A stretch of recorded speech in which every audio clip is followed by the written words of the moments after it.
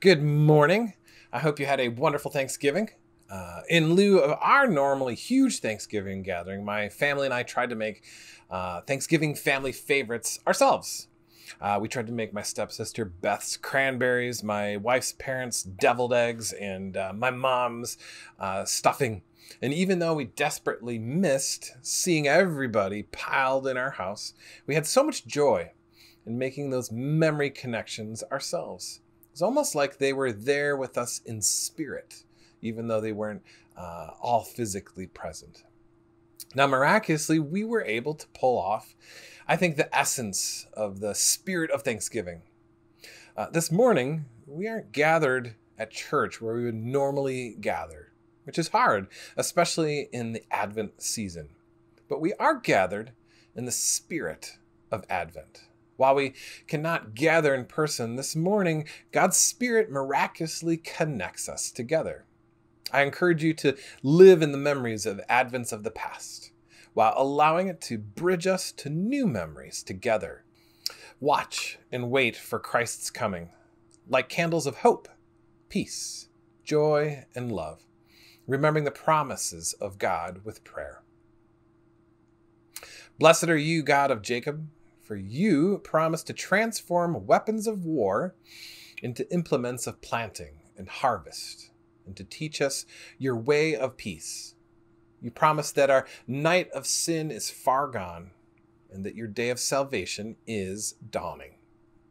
As we light the candle on this wreath, wake us from our sleep, wrap us in your light, empower us to live honorably, and guide us along your path of peace. House of Jacob, come, let us walk into the light of the Lord. Amen.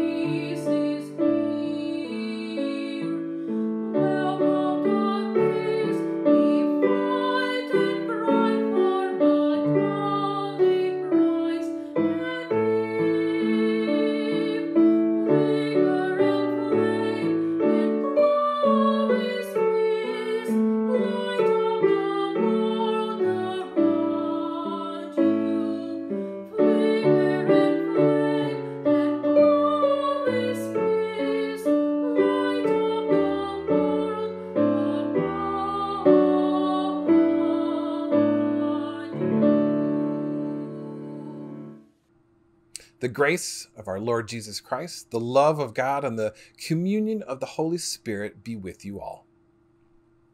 Let us pray together. Faithful God, you are at work to restore all of creation in its intended harmony. Give us your shalom that we may be reconciled to all enemies in the peace that passes understanding through Christ Jesus our Lord. God of promise, God of hope, into our darkness, come. A reading from Isaiah. Comfort, O comfort my people, says your God. Speak tenderly to Jerusalem and cry to her that she has served her term, that her penalty is paid, that she has received from the Lord's hand double for all her sins. A voice cries out, in the wilderness, prepare the way of the Lord. Make straight in the desert a highway for our God. Every valley shall be lifted up, and every mountain and hill be made low. The uneven ground shall become level, and the rough places a plain. Then the glory of the Lord shall be revealed, and all the people see it together, for the mouth of the Lord has spoken. A voice cries out, a voice says, cry out. And I said, what shall I cry? All people are grass. Their constancy is like the flowers of the field. The grass withers, the flower fades when the breath of the Lord blows upon it. Surely the people are grass. The grass withers, the flower fades, but the word of our God will stand forever. Get you up to a high mountain, O Zion, herald of good tidings. Lift up your voice with strength, O Jerusalem, herald of good tidings. Lift it up, do not fear. Say to the cities of Judah, here is your God. See, the Lord God comes with might, and his arm rules for him. His reward is with him, and his recompense before him. He will feed his flock like a shepherd. He will gather the lambs in his arms and carry them to his bosom, and gently lead the mother sheep. The word of the Lord. Thanks be to God.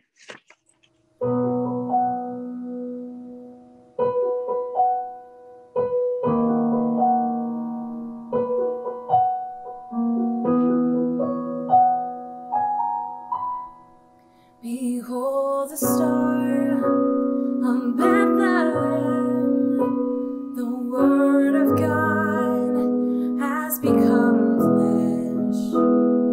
Unto us a child is born, the Savior of this broken world. Oh, hear the angel voices sing, come, let us adore him. Peace has come, for our King is with us. Fully God and fully man, he comes for all with open hands. He rules with love on David's throne. All praise belongs to Christ alone. Oh, hear the angel voices sing, come, let us adore him. Oh, peace has come, for our King is with us.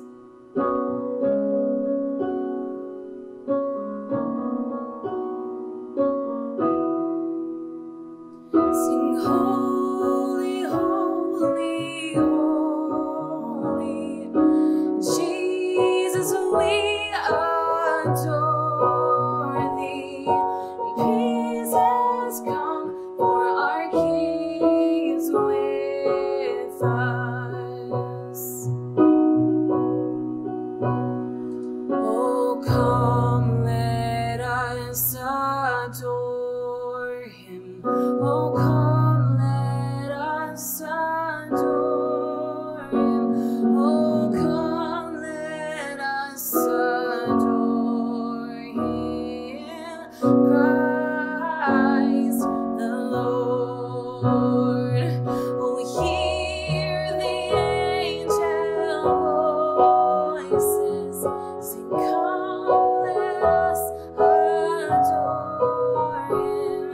And peace has come, for our King is with us. Peace has come, for our King is with us.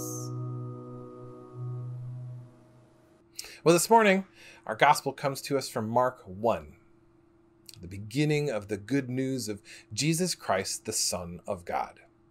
As it is written in the prophet Isaiah, see, I am sending my messenger ahead of you, who will prepare your way, the voice of one crying out in the wilderness, Prepare the way of the Lord, make his paths straight. John the Baptizer appeared in the wilderness proclaiming a baptism of repentance for the forgiveness of sins. And people from the whole Judean countryside and all the people of Jerusalem were going out to him, and they were baptized by him in the river Jordan while confessing their sins. John was clothed with camel's hair, with a leather belt around his waist, and he ate locusts and wild honey. He proclaimed, "The one who is more powerful than I is coming after me. I am not worthy to stoop down and untie the thong of his sandals. I have baptized you with water, but he will baptize you with the Holy Spirit."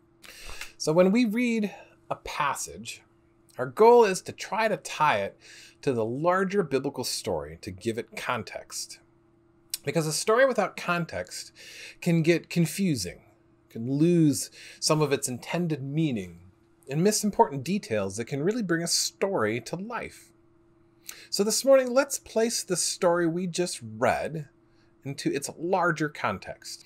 In the context of the whole Bible, God has a redemptive plan going on since the Garden of Eden. The story goes that the brokenness of this world, something that we're very familiar with right now, entered into the story through the actions of people. Adam and Eve ate the fruit that broke the world.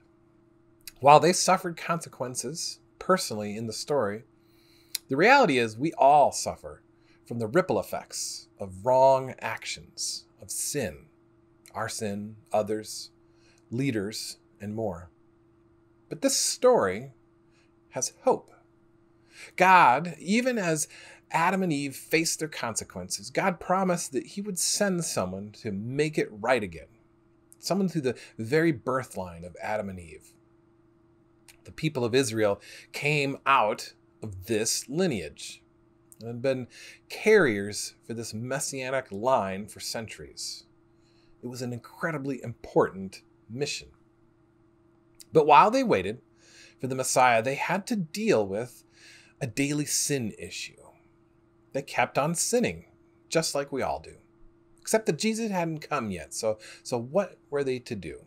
Well, things would need to be made right between God and Israel. The Jews would bring their sacrifices to the one tribe in their nation that was completely devoted to helping their people deal with their sins. They were called the Levites. And Zechariah, John the Baptist's father, was a Levite priest. Zechariah would go to the temple and offer sacrifices for individuals, families, and at certain times of the year for the entire nation of Israel. Now, the reason they had to do this for the entire nation was God had asked them to be a holy and separate community. Remember, they had this really important mission. Routinely, God would send prophets to speak truth into the people of Israel. This would help them make a course correction when the entire community was no longer living up to its ideal condition of being separate and holy. And Zechariah was a priest that looked like God had given up on making course corrections. Israel had thought God had gone silent. They had been exiled from their homeland by the Assyrian Empire, given a toehold again by the Babylon Empire, and was now being oppressed by the Roman Empire. The Jews, the people that carried the promise of a Messiah, had not heard from God in a long, long time. He hadn't spoken to his people through a prophet for over 400 years. To kind of conceptualize, to give you an idea of that kind of time span, we just celebrated Thanksgiving this last week. 400 years ago, pilgrims landed on Plymouth Rock. So you can see why Israel was having a hard time remembering that God speaks. The story this morning begins with Zechariah, a man who is doing his best to follow God and hold on to the hope of a Messiah, a Savior, He was ministering at the altar of incense, which represented the prayers of the people ascending up to God. And an angel of the Lord appeared to him. Just a quick side note. I love Hallmark Christmas versions of angels, like soft lighting, slightly out of focus. They're almost like flying babies, small. Every time someone in the Bible encounters an angel, their first reaction is utter terror. They think they're going to die. God does not send angels lightly. So you have to wonder what they really look like. I do. Okay, back to our story. So an angel appears to Zechariah while he's offering incense in the temple. And the angel of the Lord says to him the angel calling card greeting, fear not. And the angel goes on to tell Zechariah that his wife Elizabeth will have a baby. And that baby will be a prophet, set aside from birth and habit and diet and dress. That he will have a great effect on the nation of Israel and make for the Lord a people prepared. Make for the Lord a people prepared. Essentially, God is about to speak again. But Zechariah is, like so many of our Bible characters, he's kind of doubtful. Because he and his wife are old. They've always been barren. What the angel says is really reality shifting, miraculous. Have you ever seen someone receive such good news that they almost can't process it? Zechariah says to the angel, how can I know this is true? And the angel says, by your silence. And Zechariah is left unable to speak, explain, or communicate anything to the people past the vague sense that he has had a vision. And something immense is about to happen. And just like that, God does something amazing in the life of an elderly, faithful priest. It starts into motion his fix for this broken, sin-stained world. Not long after, their son, John the Baptist, is born. Now, John the Baptist was like the warm-up act for the Messiah. John's job was to get the crowd ready to receive the good news that not only was God speaking again, but God himself was coming and everything would be different soon. He was to make for the Lord a people prepared. The story of Zechariah is a penultimate story before Jesus shows up. It's this unveiling of this message of hope that started in Genesis, right after the fall, carried for centuries through the people of Israel, and culminates with Christ, and continues with us. And I think it might be just the story to help us enter into Advent this year.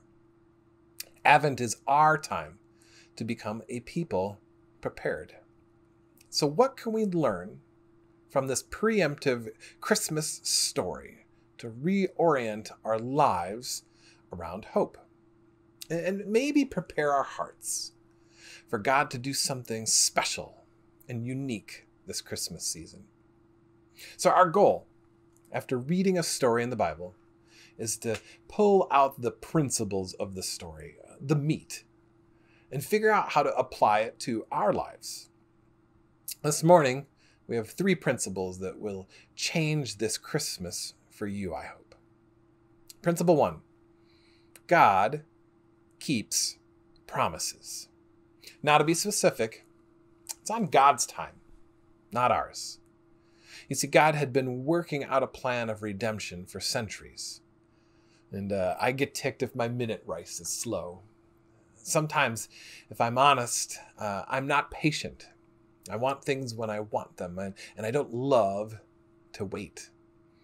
I've played that game in the grocery store where I try to predict the shortest line based on what people have in their carts. Or I'll send Shay and the kids as scouts to look for other lines while I hold a toe in our line. I have a secret for you this morning. There are these long stretches of time in Bible history where nothing happens. So the Bible doesn't record them because nothing is happening. I say that because we can read the Bible and get the impression that like awesome, amazing stuff is happening constantly, like seas being split and fire and brimstone should be happening all the time. But we're reading the highlights, the biggest moments captured over the centuries. The reality is, there are huge stretches of time where there is just a whole lot of nothing. Can you imagine if the Bible recorded mundane things like grocery lists, thank you cards, or how hot it was, or what everybody had for lunch? The Bible's kind of long enough already. So, when God doesn't answer a prayer right away, we can get a bit sad. We can get bummed. We can start to think, where did God go? Does God care? Is he listening? And what happened to this God of constant action that I read about in the Bible? I think sometimes we mistake God for a mythical wish genie. When there isn't a response right away, we assume the big guy isn't home or maybe just doesn't care. And sometimes we just need to wait. In a time where we can access everything immediately, I think we might have transferred that same idea to God, who doesn't work off our timeline. In reality, we work off of God's. Which brings us to principle 2. We are a part of a redemption plan that is bigger than us. There's a story that we are a thread in the tapestry of. It's almost a relief and a disappointment at the same time. Like, thank goodness my life is not about me. That would be way too much pressure. But there's also a sense of overwhelm and worry. If there are a million threads, then what can my life matter? What difference can it make how I live my life or what I do? I think one life matters. Jesus needed John to make a way for him. John needed Zachariah and Elizabeth to make him at all. There are tipping points and ripples outward from one life all the time. But the angel also asked for a people prepared. Sometimes a grouping of threads being woven together can affect the whole world. And while it may sound silly, in the middle of a pandemic, a church in Waukegan caught a glimpse of a vision of being a bright spot for their community. So people donated, gave their time, came out in the cold, and laid out the lights literally strand by strand. And because a community decided and took action, we now have a football field-sized light display as a little spot of joy for people to enjoy throughout this season. Not only that, but we have a football field-sized invitation to join us in doing things like this, to be silly together, to take care of each other, to be a part of a community of God's people trying to live as a people prepared. Many of you know that Bill Kloss died this week, and I've been on the phone with his sister Sarah a few times this week. And something she said to me was really profound. She said, never underestimate the power of reaching out. She said the phone calls to me and the cards to Bill made us feel so seen and cared for. The truth is that each person at St. Mark's acted on their own, wrote their own letter, made their own phone call. But as a community, we made a family feel supported, upheld. Each of our threads has a special magic about it. But together, moved by the Spirit of God, we are incredibly powerful. Marcio wrote this, and I sent this out this week, but in case you didn't see it, he wrote this. My St. Mark's Lutheran Church family. I have no words to express how thankful my Honduran family and I are for all your donations. It's amazing to see how much love, care, and kindness there is in our congregation. It gives me a great feeling to know that people are willing to help others when they are in need, even if they don't know who they are. I thank you all, and let me assure that my family and I will forever be thankful to you all. God bless you all. Marcio and family. These things are what every pastor hopes for with their church. The congregation understands the power they have in Christ to reach out to those around them. And if that sense of powerful togetherness is new to you, you haven't missed out. In every corner of the world, redemption is waiting for you and for us to do the work of the people prepared. I hope that gives you peace. This week's Advent candle is about that peace. And I think this message gives me peace. You aren't alone. You belong to a community. And within that community, you are powerful. Powerful enough to play a part in God's redemptive plan for the world, and with the fortitude to wait through the hard times. We are the people prepared that the angel spoke of. Amen.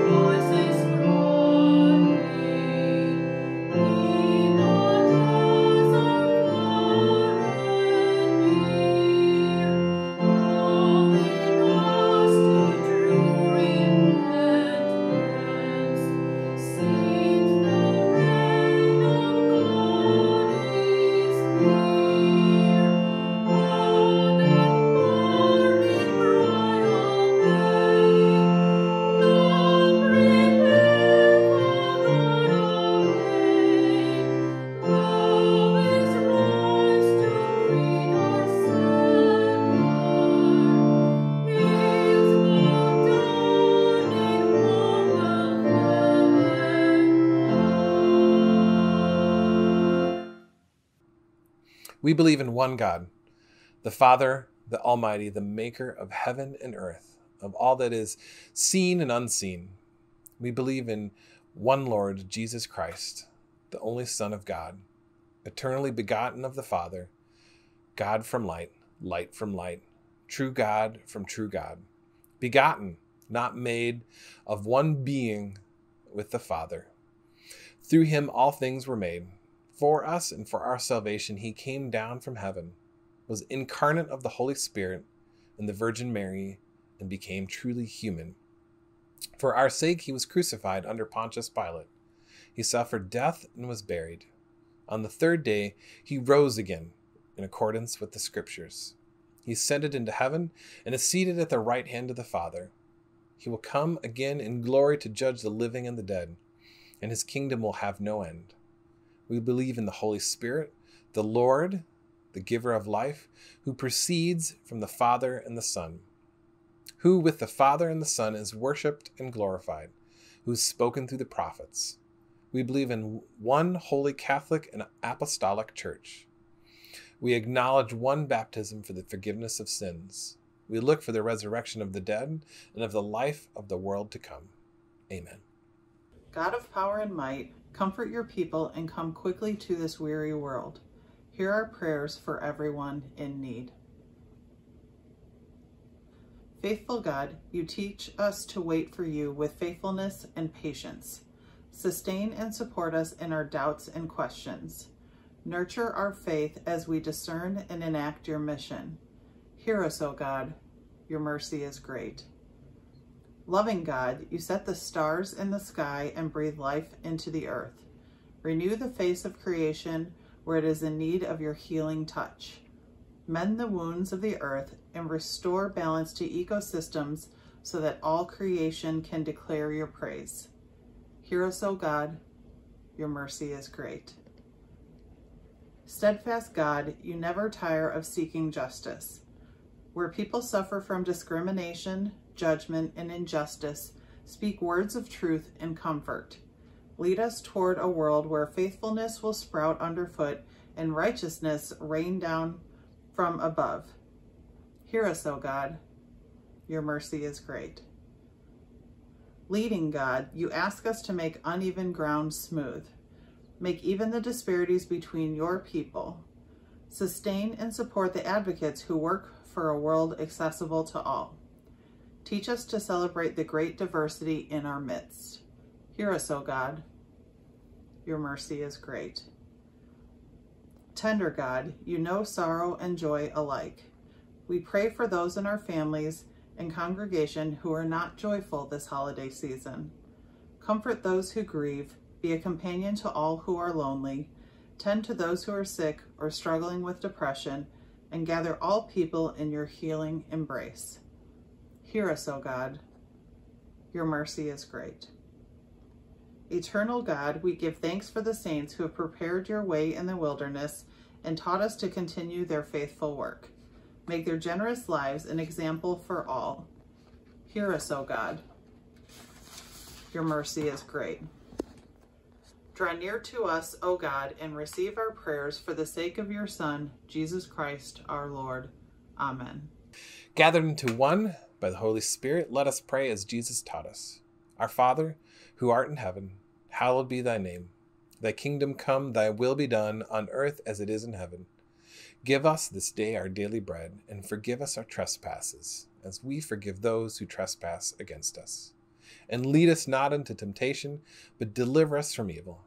For thine is the kingdom, and the power, and the glory forever and ever. Amen. So we have a few announcements this morning. Come see our Christmas light show. It is running each night from 5 to 11 p.m. Please feel free to come on over to the church parking lot, tune in to our FM station, and enjoy the Christmas music and light show. A huge thanks to everybody's generosity and hard work. Please check our website for our full holiday schedule. We will only be having one parking lot service in December, which will be Christmas Eve at 4:30.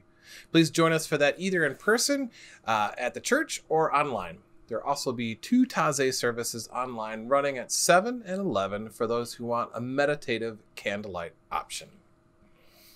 For anyone interested, we wanted to let you know that you can now get COVID updates directly from the Lake County Health Department. This includes our Region 9 numbers, hospital capacity, and vaccine updates. They've done just a really great job keeping the faith leaders and pastors of Lake County informed, and I thought I would include a link where you can get those updates if you wish as well. We wanted to extend our sympathies to Sarah Griffin and her family over the loss of her brother Bill Kloss, a beloved member of the St. Mark's community. Please join us this week in lifting up Sarah and her loved ones in prayer as they remember the life of Bill. And now for our blessing. Almighty God, Father, Son, and Holy Spirit bless you now and forever. Amen. Hallelujah.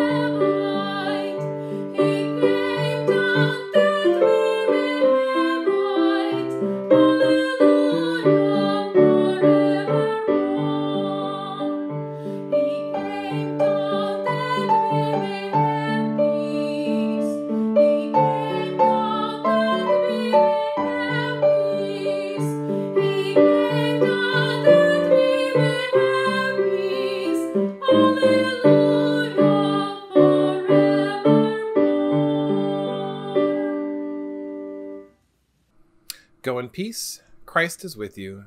Thanks be to God.